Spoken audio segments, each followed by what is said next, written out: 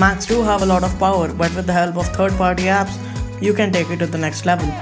So we are here to show you the top 5 Mac apps that you should use in 2017.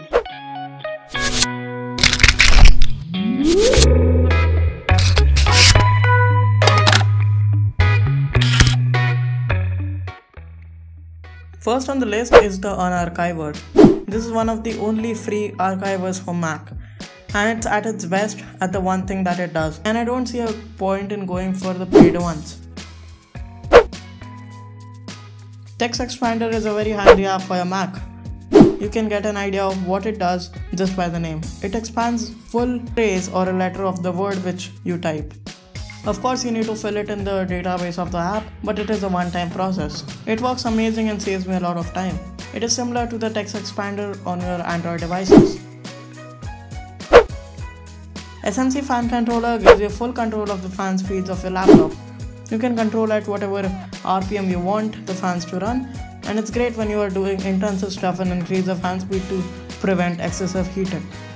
It's free and I don't see any point why you shouldn't try this out. Onyx Format is a one-time solution for your cleaning needs.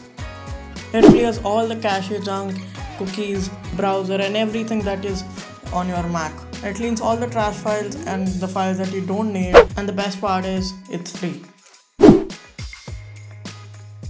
Last on the list we have Posthaste. Posthaste is a simple yet very productive app which lets you organize your projects into folders.